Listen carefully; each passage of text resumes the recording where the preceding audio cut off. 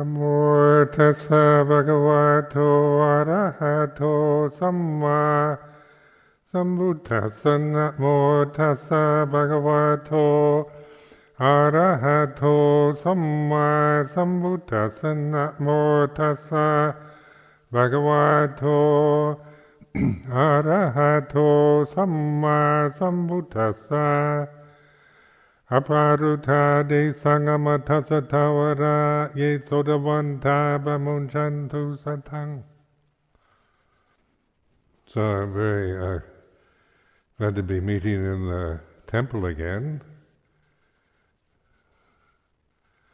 Didn't realize how much I missed it till I... It is my favorite place to meditate.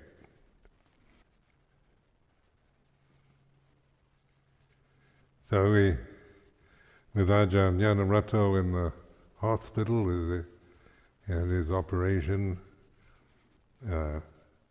for bladder cancer. So this is, I think this is come as a shock to, it certainly was to him and to the rest of us, because we haven't really had much of that kind of sickness, or somebody that has a life-threatening disease, somebody, a monk or a nun. So then Ajahn Natiko, who also has his strain, he doesn't have enough blood platelets. In his latest email, he's supposed to have about 150 to 300 blood platelets. He had only 3, and he gave some good news about it was up to 18.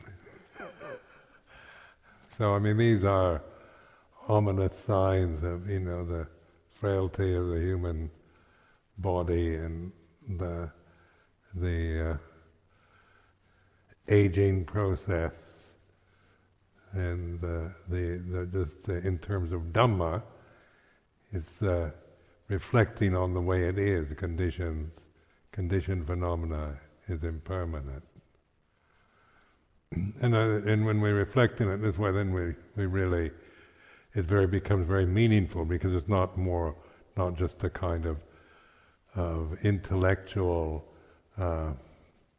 acknowledgement of that, but you're actually feeling it. You begin to see it in yourself, the aging process, or when we feel weak or sickly or get the flu or whatever, or somebody else does. When somebody else has it, when we find out just the word cancer, just that word itself has a very strong effect on consciousness. So when somebody says, they have cancer, what is it? How does that word affect you?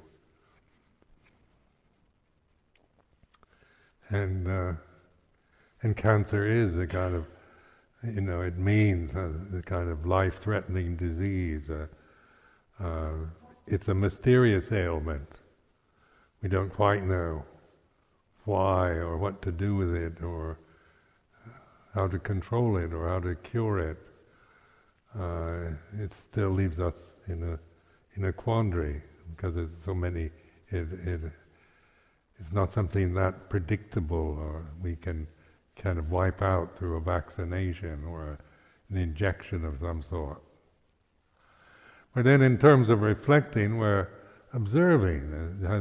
Notice how words do have an effect on your consciousness. I remember a few years ago, I have this what they call solar keratosis, from living in tropical climates for so many years without taking care of my delicate complexion. So I have a Nordic complexion. They call it a Celtic. I should live in Ireland or someplace like that. Britain, I think, is good enough, but Celtic complexion means you don't have a lot of pigment. You've got very fair skin. So this kind of skin does not endure well in sunny, hot, or tropical countries. So then, living so many years in the tropics and coming to live here, then as I get older, the skin deteriorates, and its kind of elasticity is gone, and it gets very scaly, and easily becomes cancerous. So then you say, I've had 3 cancer operations, but they're just superficial. They're like skin cancer. They're just little things that grow on your face, and then it takes about 5 minutes to cut them out. But I remember announcing that I had the first one at morning breakfast, and then I'm going to have a cancer operation today, and then everybody goes, oh.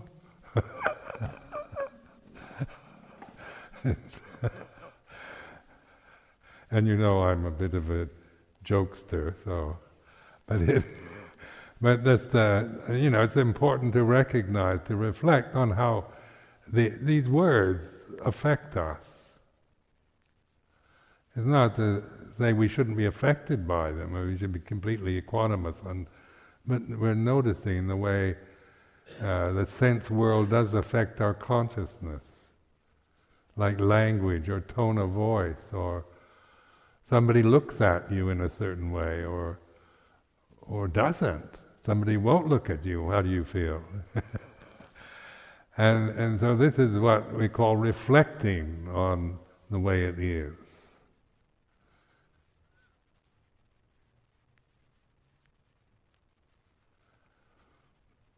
The word cancer then is a loaded word, and it's not that that we should be totally equanimous when we hear it, but we're observing what this word, when we hear it, and especially when it's applied to somebody very close to us or ourselves. And so we observe the Buddho, the witness to the way it is.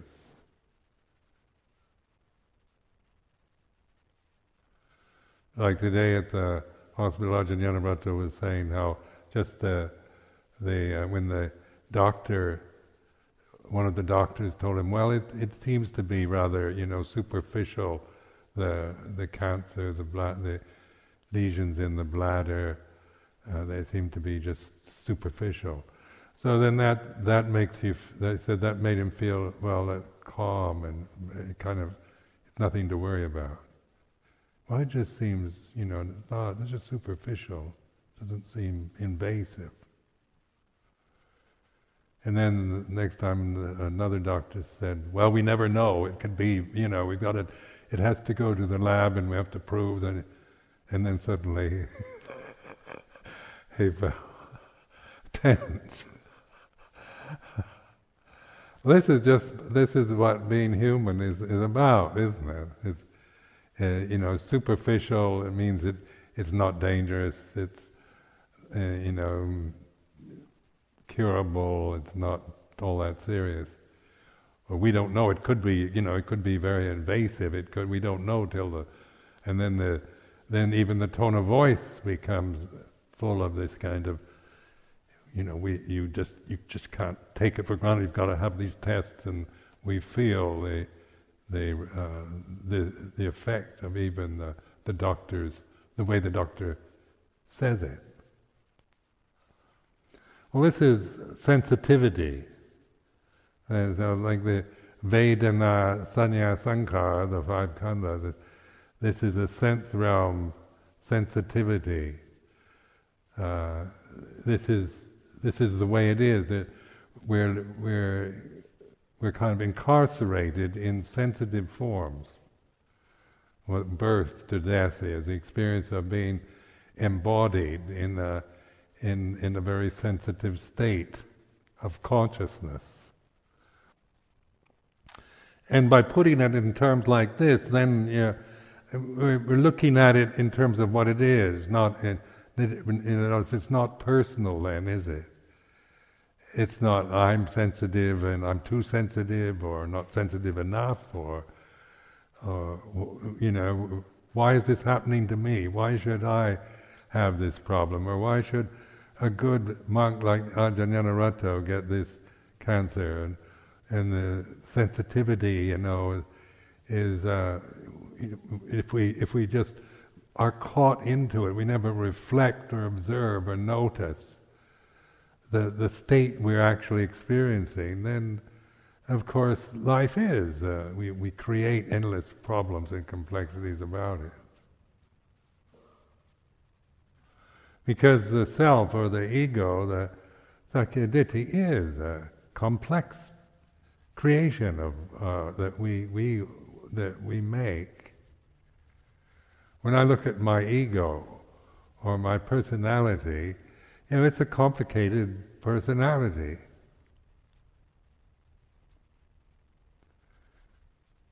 It's fraught with all kinds of fears and memories and ideals and whatnot that if never questioned, never looked at, never recognized in terms of Dhamma, in terms of the way it is, then I believe I'm actually committed to my personal feelings and my personal opinions and reactions. This is my world. It's me, full of myself and my habits and my emotions and my memories. But when I observe it through mindfulness, through sati sampajanya, then that's what I mean by taking the refuge in Buddha. So this word Buddha is awakened consciousness. It's consciousness in an individual human that is awakened to the way it is.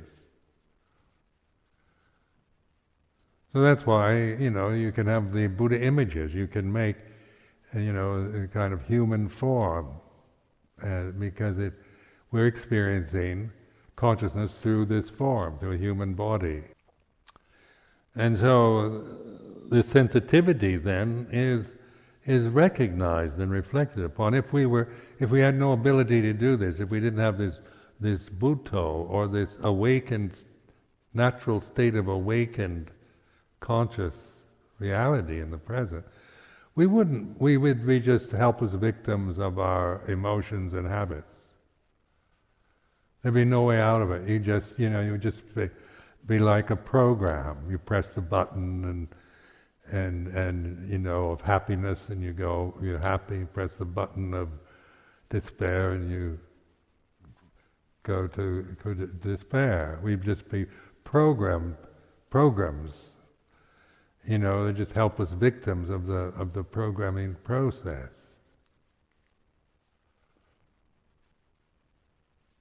But because we have this ability to awaken and to observe and notice and reflect,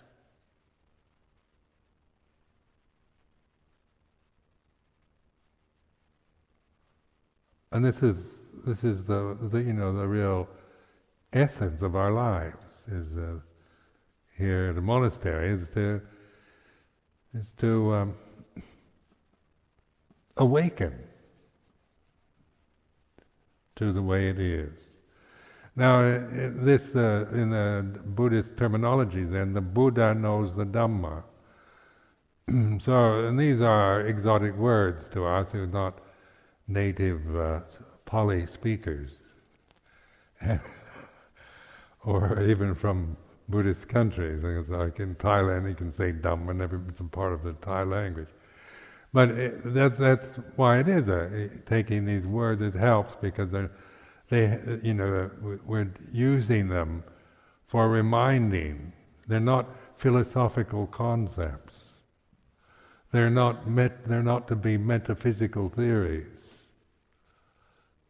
They're very kind of skillful means, expedient means, using language, not to just get caught up in our thinking process and define and everything through the intellect, but to remind, to awaken. So in this Buddho, this Buddha, is the word itself is waking up, wake up to Dhamma. And then Dhamma, reflecting on Dhamma, is all conditions are impermanent. All Dhamma is not self.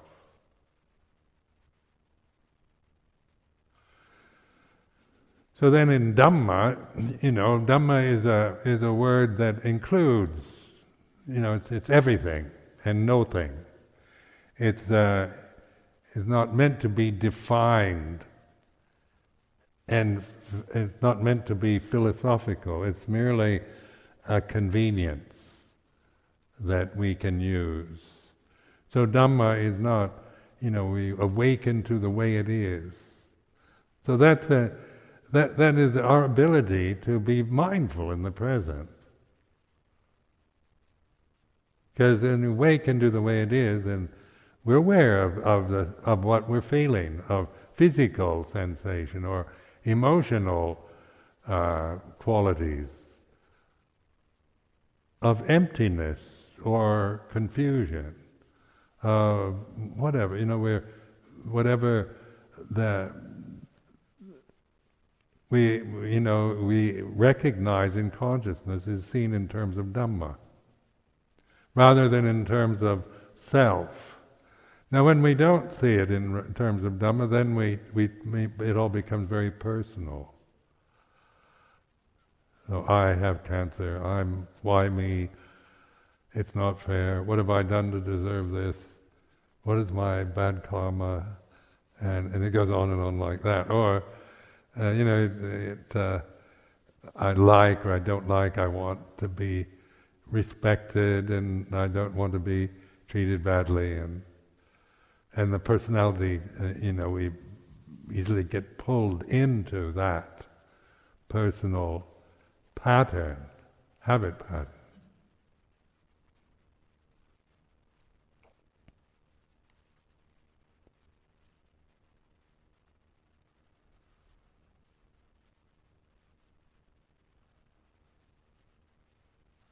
So then all conditions are impermanent is, like this. The body is impermanent. So then it seems quite obvious. You're born and you're going to die. But that can be merely an intellectual attachment. You've not really, just is a reasonable thing to say and to believe in. But as you begin to open to just the reality of the body as experience rather than as some kind of personal identity, it's different, isn't it? To just observe the pleasure, pain, sensitivity of your own body. It's a pleasant, it's relaxed state or tense or different forms of pain or ache or stiffness. So they are observing it, being the knower that the body, that you recognize the sensations that one is experiencing in the body. They're impermanent. They have no permanent ability. If you observe pain or physical discomfort, you're more aware of it as impermanent. When you just want to get rid of it, when you just don't like pain or physical discomfort and you don't want it, then we spend the time resenting it, trying to get rid of it. So we don't really understand it yet. We're merely reacting because physical pain, physical discomfort is an unpleasant feeling when we don't like it. So this is, so we, just by observing that, not wanting it, is from my personal, I don't like pain and I don't want it. And from that, then the habit forms of just reacting to anything unpleasant, physically unpleasant, painful, or sensually unpleasant or unwanted. We just don't like it, resist it, try to get rid of it, run away from it, feel threatened, averse to it, and so this is, we get caught in reactions. And so the personality is created around this. It's my problem, my pain, whose fault is it? We also like to blame others for our unhappiness or our pain or misery or misfortune.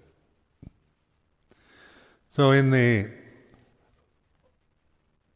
taking the refuge in Bhutto Dhammo, and this, we're not saying we shouldn't blame anybody or should. It's not a matter of should or shouldn't anymore, but going to a different place, being aware rather than being, trying to figure it out personally, or whose fault is it? Because whosever fault it is, that's still very personal, isn't it? Whether it's my fault or your fault or the Sangha's fault or whose fault, the government's fault. It's still, all that sense of fault is about personality. Right and wrong, good and bad, is all highly personal. These are creations that we because we think we can create these words. So we create a sense of self and self-worth and so forth with our language, with our thoughts, attachment to our memories. You remember the past, the successes or failures of your life, and those seem very personal. The good things, the good times, the unfairness of my life, the things I resent, the things that shouldn't have happened, or the things I've done in the past that I shouldn't have, that I'm ashamed of or feel guilty about. All this reinforces the sakkaya ditthi, or personal sense of it being personal.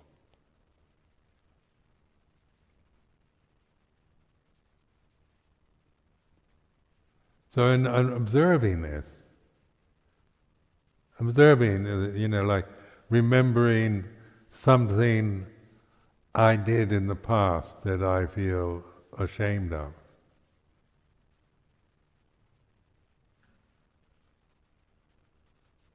Now when I, in reflecting on it, I began to just observe this sense of self, of me, and the past, and the feeling of guilt around when this memory comes into consciousness.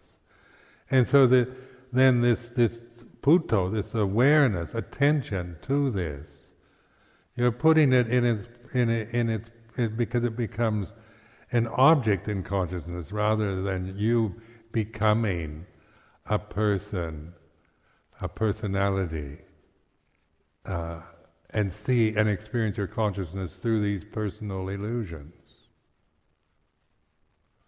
You see, so more and more as you begin to understand the Dhamma, you're no longer experiencing consciousness through your personal identities, but the pure consciousness that's natural, that you don't create, it has no sense of a self. It's, if I put self into that's my creation. It was my consciousness. It's my consciousness. I'm creating those thoughts and those words and those identities. And that sense of me as a person, is as a personality, is still, it's a very powerful feeling to have a personality, to be a person.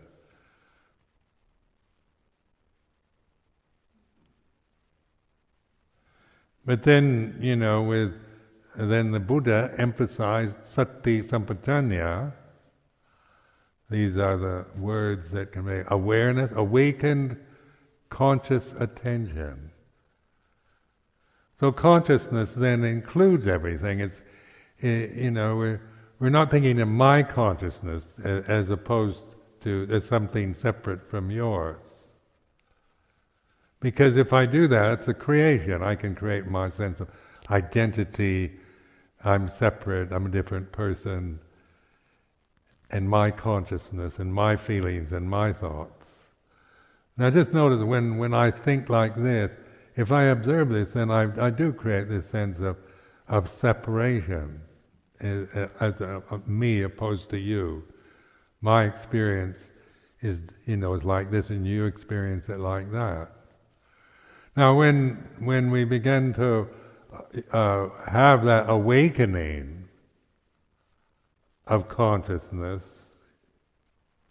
it's non-verbal. It's not. We don't create it. We suddenly recognize it.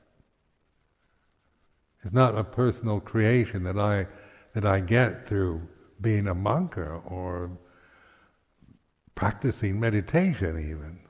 It's the kind of magic of just awakening to what is most ordinary, most natural, but maybe never recognized, never noticed, because we are so caught into our sense of separation and personal views and opinions. And we know, like living in a monastic community where everybody is rather, we're all here, for the same reason. We have a common goal. And yet, how personal, how strongly personal living with each other can become. It triggers off our love-hate relationships, fears and desires and attractions, aversions and jealousies and resentments and so forth, living with a moral people who have the same goal. So this personality then is not trying to get rid of it, but recognize it. So that your relationship to your personality is a knowing rather than trying to change your personality and to fit some ideal you have of what a good person should be. And that we all suffered in monastic life by trying to become kind of, good monks, good nuns, with the ideals of, having compassion and being mindful and understanding and sensitive to each other and sharing and all the good stuff, all the good ideals. And never feeling we're really, feeling guilty or feeling self-critical, because maybe much of the time we don't feel like that.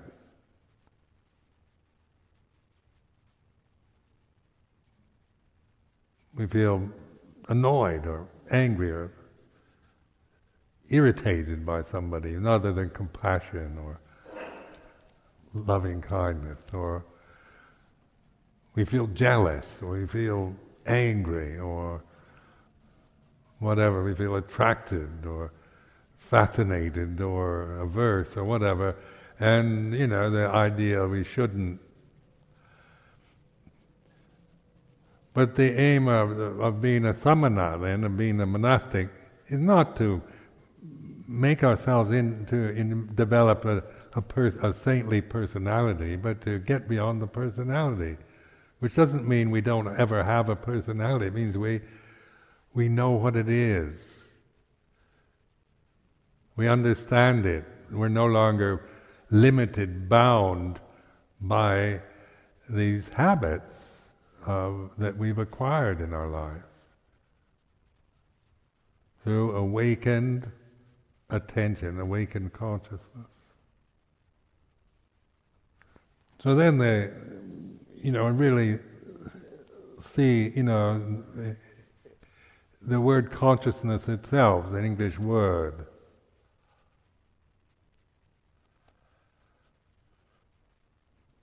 And it's real, isn't it? We're all conscious. We're all experiencing consciousness right now. And so and then we want to, maybe you want to know what consciousness is. I remember when I first, figuring out all the Pali terms and Buddhist concepts and that, and talking about vijnana and citta and consciousness, and go to the Pali dictionary, and vijnana is this, and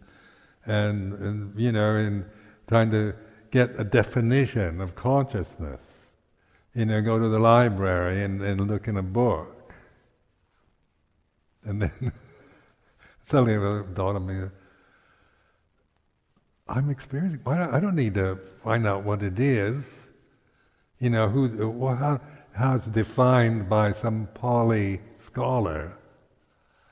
I mean, it's what I'm experiencing now. This is it, And then the thinking mind wants to define it. Notice how that desire arises to define it and grasp it. Consciousness as something you get through definition, through seeing it as an object, through being able to say this is it, and have it there as something that you can observe.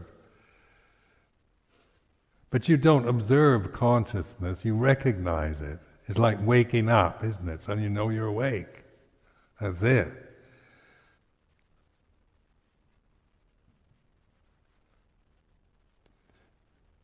But you can observe what you create into consciousness. You can observe the sensitivity of this realm we're living in. So, we've got eyes and ears, nose, tongue, sensitive body, a brain.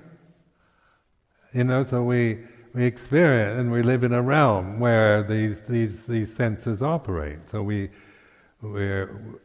exposed. Once you're born, you're kind of exposed to the sense realm. It's temperature, whether it's hot or cold, day or night, what season it is, and whether it's attractive or unattractive, or pleasant or unpleasant. So the senses, we can observe sensitivity because of consciousness. It understands, we can understand, literally stand under, be aware of sensitivity as an object. Because sensitivity is a changing thing. There's no permanent sense experience. When you really observe sensitivity through sight, sound, smell, taste, touch, thought, emotion, you can recognize, you can observe it like an object. Like physical pain, I can observe it. I have a pain in my knee or something. I can aware of it, pay attention to it. And my aversion to the pain, wanting to get rid of it, I can observe that. There's an awareness. Suddenly I feel I don't like this pain. I want to get rid of it. But that because of consciousness.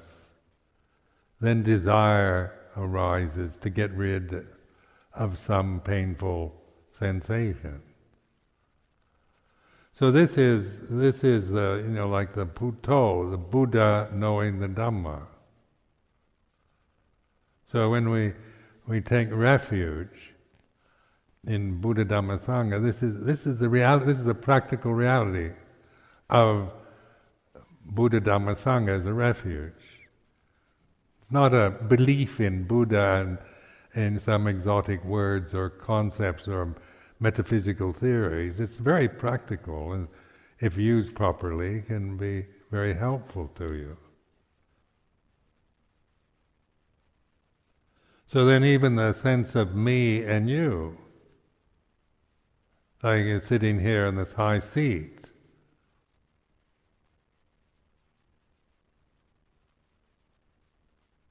if I just rest in pure awareness, I don't create a separation.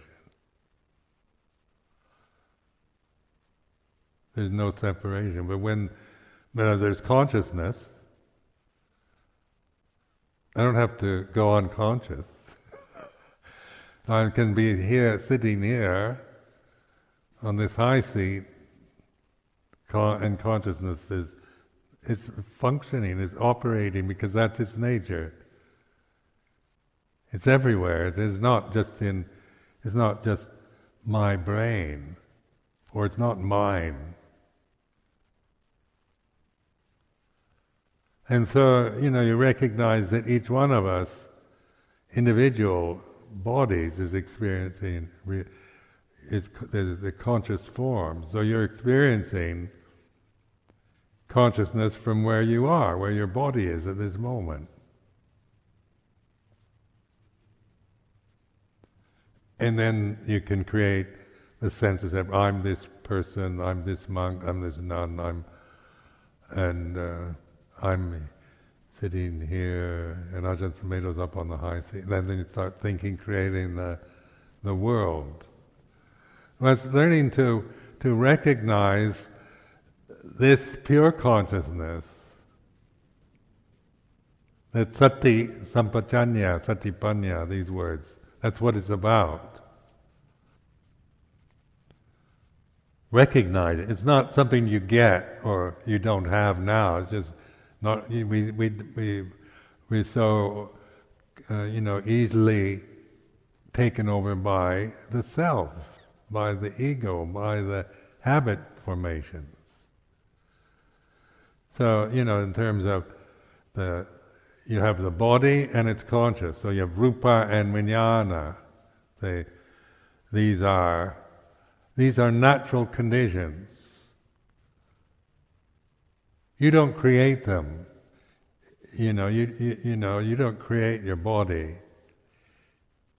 Yeah, and you don't create consciousness. Sensitivity is the physical. It's the realm we're living in.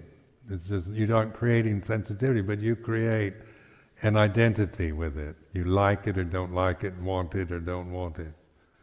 Then we have memory, retentive memory, so we can remember things that happened 20 years ago or last year or whatever. And it happened to me. And that's how the cultural conditioning is all about, how, the ideals, the values of our societies. So you're not born English or German or Thai or anything. You're born, you get that identity afterwards. That's not a natural state. Those are cultural conditionings. Being European or Asian or whatever. These are perceptions that you acquire. They're not tammada, tammachat, ordinary. They're artifices. Artificial things that human civilization, human beings, create. So when we begin to notice that this sense of I'm British or I'm French or whatever is something, that one is a cultural programming. Now with when we observe this, we can observe this identity, this attachment we have to our nationality, or any other identity. Being Buddhist, I'm a Theravadan Buddhist, is another one. So you go to Buddhist conferences, and then you've got Theravadan Buddhists and Mahayana Buddhists. In Islam, you've got Sunni and Shiite. Most of us, until fairly recently, just saw Muslims as Muslims. This kind of monolithic Islamic condition. And then suddenly we're aware of Sunni and Shiite. Well, it's because Sunni and Shiite are not part of our cultural conditioning. There's not a strong identity. But for me, being brought up as Christian, as Protestant and Catholic, so that those have more kind of personal, feelings about Protestants and Catholics. So this is cultural conditioning. And this is about what politics and racism and sexism and the democracy and communism and fascism and tribalism and civilization and all the conceits and identities of cultural and social conditioning. Now, in investigation, and I'm not saying that these are wrong or bad, because some are very good identities and some aren't. It's not one thing. It's not bad or wrong, because conditioned phenomena has these values. There's good and there's bad and there's better and worse and so forth, and there's appropriate, inappropriate, skillful and unskillful, heaven and hell, and what should be and what shouldn't be. But notice, when we recognize or realize pure consciousness, then we have perspective on this discriminatory function of thought, and the way we attach to thoughts and perceptions. And that attachment, out of not really investigating or understanding anything, we take sides, we get caught up in wars and do terrible things to each other because of this blindness, this ignorance, and this attachment.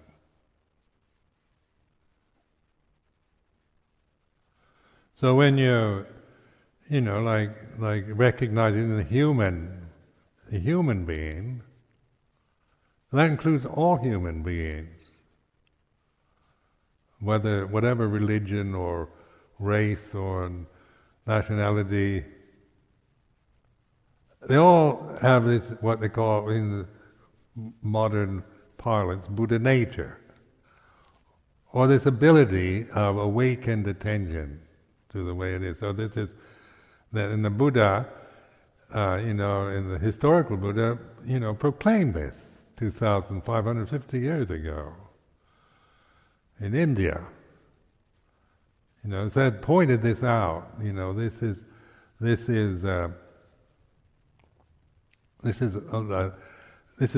the advantage of our human birth, because this is within our ability. And then in consciousness, it includes everything. So it includes the animals, the insects, and everything. So you begin to kind of open to the universe when you recognize this. Your sense of opening out, receiving the universe, rather than trying to control it and define it. And because the sense of self, it makes me want to control things. I want to protect myself. I feel threatened. I feel my body is a very sensitive form, and it's easily hurt. It can get cancer. It can be. I could be in an auto accident. I could, all kinds could go blind and deaf, and terrible things can happen. I want to protect myself.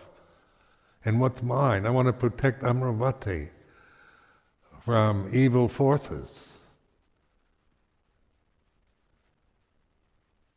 So what they do nowadays, they build walls around everything. I hear they're building a huge wall in Baghdad now to protect. And then in Jerusalem, the Israelis built a huge wall, hideous wall, to protect, to keep out these alien forces or the enemy. So this wall building, it comes out of this sense of wanting to protect what's mine, what my family, my group, my clan. Where in awakened consciousness, it includes everything, so there's nothing to, consciousness is unitive. So your relationship to the conditions changes from controlling, fearing, being threatened and being caught up in your own likes and dislikes and preferences towards receiving, opening. And in that, as a human individual, in that opened, as a sensitive form, human body, this thing here, as I allow it, as I let go of these blind attachments, then I begin to experience, realize that there's nothing to fear. Fearlessness. There's nothing to fear. There's no separateness, no self I have to protect or control things. I don't have to spend my life trying to control everything. I don't have to live here at Amaravati and control you all, make sure that you're all keeping the rules and that you're practicing the way you should, and that, we're wagging the finger at you.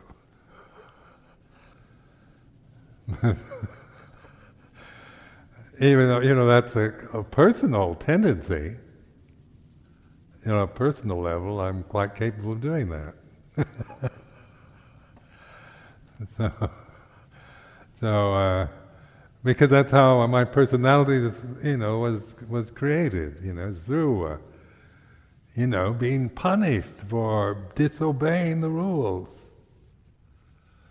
being punished for talking back to your father, not being polite to the teacher. You're punished. And you're rewarded for being good. At least my background, I was rewarded. My parents were very good people, so they wanted me to be good. A very natural thing, isn't it? So whenever I was good, I'd get all the kind of, love and appreciation. When I was bad, then rejection. So this is conditioning. This is how society's conditioned, and So in a monastery, monastic life, we can use it in the same way, because we're culturally programmed to do it that way. Because all societies are about reward and punishment. That's just the way they operate. The way you learn to live with each other. You've got to punish the criminals, put them in prisons, make them, pay for their crimes, and so forth. So it's, this is just the way this realm, the human realm and the conditioned realm is. So then our refuge is in the unconditioned. So it's no rejection of the conditioned realm. It's not coming from an ideal that we shouldn't reward and punish anything. Because we can get rather sloppy and think all is love and just love everybody equally, and anybody can do what they want, it's okay, and that's another ideal, of that we can, be attached to, and not face up to, what we're really feeling. So in the monastery, recognize how the life does affect consciousness. So you're not just being programmed into being monastics, Buddhist, Theravadan Buddhist monks and nuns, but you're actually learning how to use a convention for awareness as a skillful means. And then this awakened consciousness that's awakened in an individual human.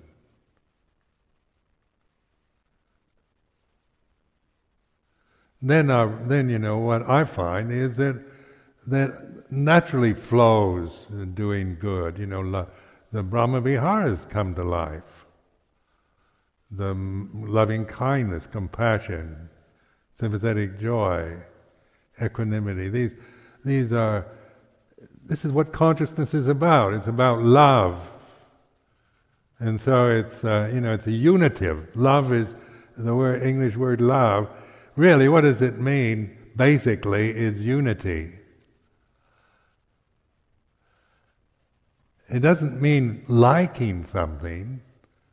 If taken in this way, we use it. Oftentimes, use love for liking, but putting love in say, unconditioned reality and consciousness, it's unitive.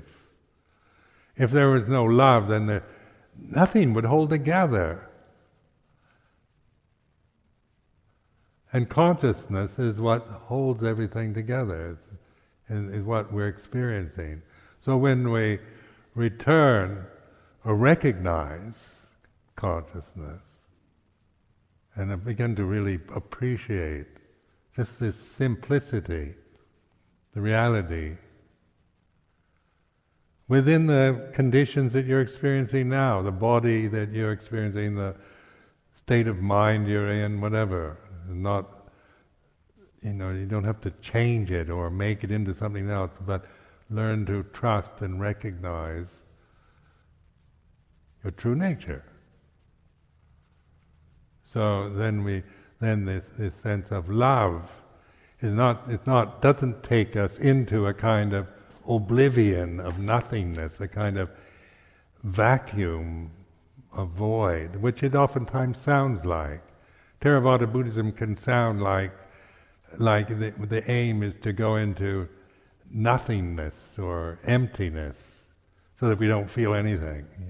Because logically speaking, when we intellectually start thinking about the way that Theravada Buddhism presents itself, it sounds quite nihilistic.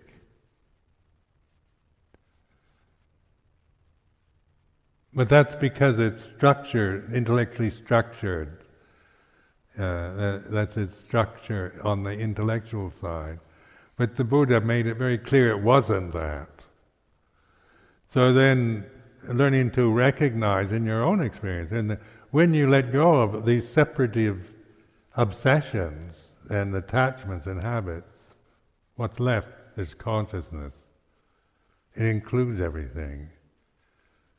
Oneness, wholeness, completeness, and an emptiness too at the same moment. It's empty, it's not mine, it's not, I didn't create it, it's not personal anymore. So then relationship to nature, to the environment, to the society we're living in, to the world around us, to the stars, the sun and moon, is just a celebration of consciousness, rather than personal attainment or a high, a kind of we can get high and get kind of ecstatic. and then claim it on a personal level. You can't sustain anything from the personal position. Because a personal position is basically a delusion.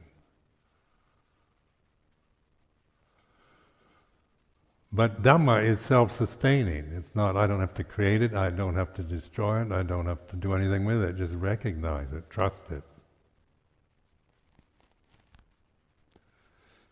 So I'll stop here and offer this as a reflection for this evening.